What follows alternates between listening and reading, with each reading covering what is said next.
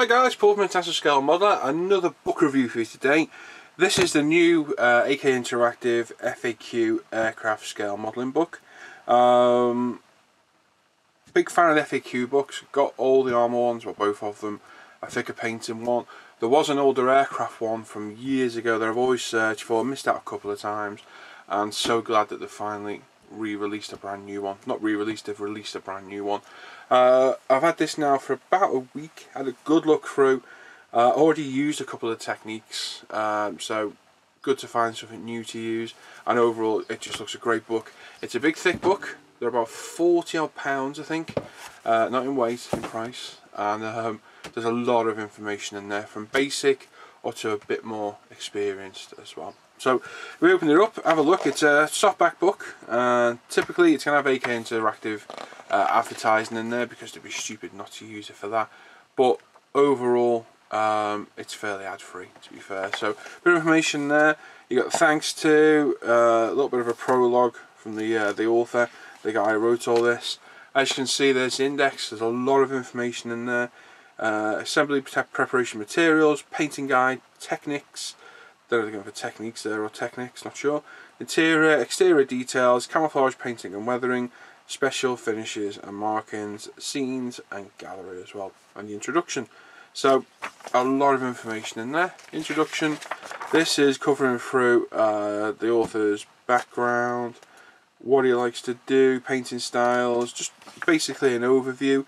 Onto assembly, preparation and materials, so basic tools, techniques, gluing, etc., right through to rescribing, panel lines, rivets, stretch skin, flight control surfaces, resin and metal parts. That's always good to read about.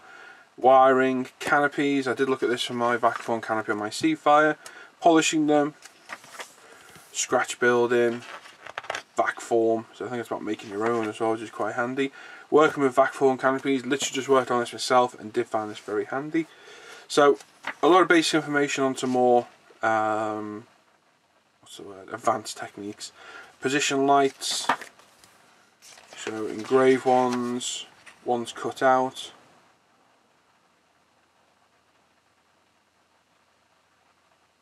Very good, using adhesive tape, that was a good technique. I got distracted then reading it. Onto antennas, control braces and cables, scratch materials and tools, and then onto paint guides. So for your basic tools, your very basic techniques, onto painting, so going through primers, paints, thinners, acrylics, lacquer base, enamels, oils, metallic colours, watercolour pencils, transparent inks, so a lot of information there as well. Products for effect, so again, as you can see, it's very AK heavy, which it's going to be. Onto their washes, their waxes, varnishes, thinners. Nice to see that they do offer other manufacturers stuff in there as well. We need to get some UMP stuff in here, by the look of it. Airbrushing techniques, brushes, brushing techniques, and then we're on to techniques themselves. So I don't know if that techniques was supposed to be techniques, I'm not sure. So you got priming, how to prime, paneling, so adding different panel effects, panel pre-shading, so this is a good technique. Give all the panels a different colour, then lightly mist over it with a base colour so that it fades in to give it an overall view. Good little touch. Pre-shading by lines, using different colours, paneling with tape, which I do all the time. Just looking at the technique, well I kind of do, different technique. Camouflage with an airbrush, aerial airbrushing. Not sure what that's all about. But yeah, there's still some bits I haven't read in this. Onto modelling, so a lot of modellers hate modelling. Panel lighting, light shadows, that's awesome effect, that's a beautiful looking wing there, very very nice. Onto your decals, laying them down. So like I say, it covers basic techniques and more advanced, and seems to be intermingled through. The index is great. If there's something specific you want to look at, go to the front, you should be able to find it. And rather than just giving one, so you're looking at canopies like we went through, rather than just giving one type of canopy, it'll give you kit ones, V.A.Q forms, scratch builds. It gives you a few options. And it's the same with panel liners, panel lines, marking, washes. It gives more than just one technique, which is really nice to see. As you can see, onto fluids, filters. It's very very in depth where it goes, streaking effects, and hopefully if you get it, it should help with your techniques. Certainly will with mine.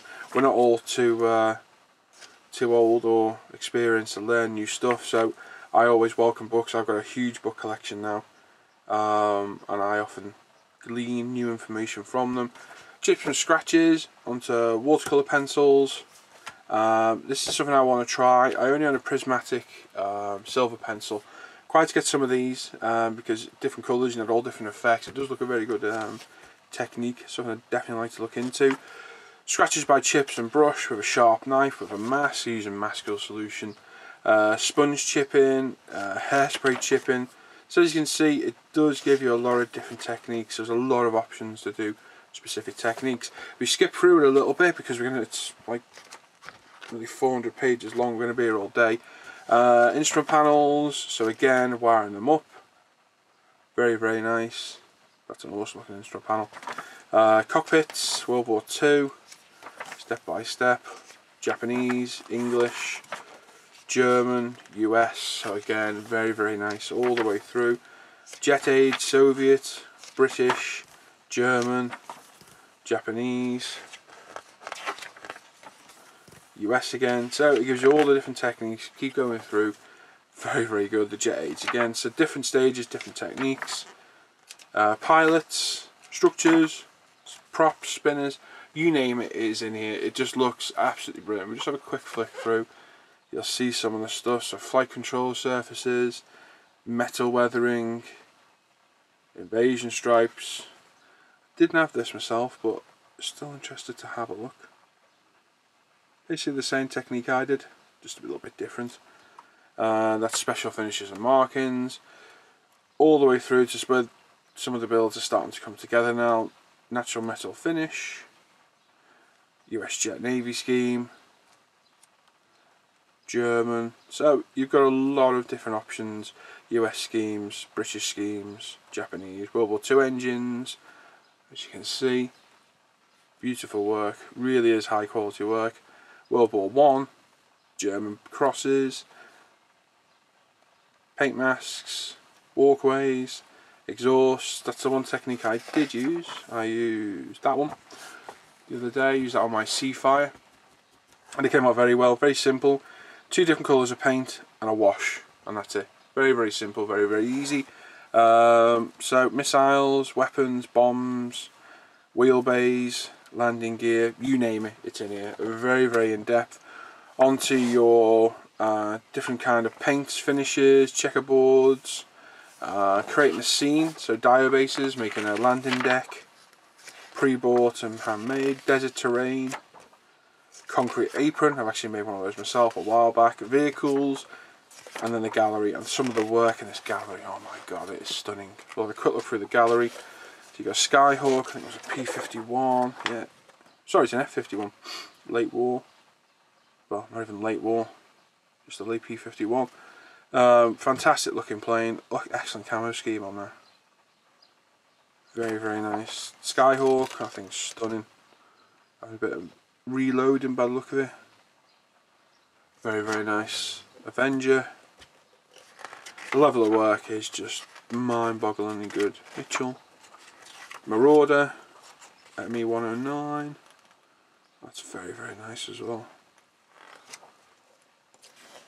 109 G6. HE 219. That's really nice. Fantastic. 109 G10. There's a lot of 109s in here. The Buccaneer. That's stunning. That looks absolutely beautiful there. Very nice. It's just a lot of very nice work. That Phantom's nice. It's just top class book. Highly recommended. I've had it for a week or so now, and I keep picking it up, thumbing through it, and I'm impressed every single time I pick it up. It just looks absolutely stunning. Looks really, really good. Spitfire, that's beautiful. Really nice spit. Onto some more unusual aircraft. MiG-21, P-39, P-40, P-51B, another P-51B, that's nice. The Raiden, Wellington, SP2, Spitfire Mark 1. Like I say, level of work, outstanding. Mark 5, a Stuka, Tomcat, I hadn't seen that one before, that's nice as well. Very, very nice. A Brandenburg. And a Mosquito, which is what I'll be building myself very soon.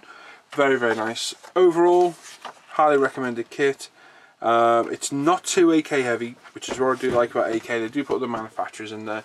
Obviously there is some of their stuff in there. They're going to showcase it, of course they are. But overall, book's 400 odd pages long.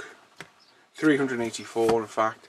So it's a big, big book. There's a lot of information in there, as you've seen. I couldn't go through it all, unfortunately, but it gives you an idea of what's in there, and highly, highly recommended.